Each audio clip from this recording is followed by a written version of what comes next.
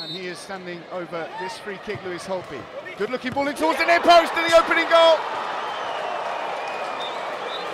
Well, Holtby's claiming it, I think.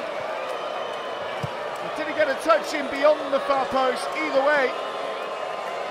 The deadlock broken very early on here in Luzern.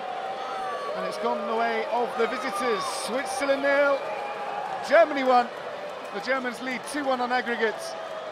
And Lewis Holtby scores his 12th goal for the under-21s.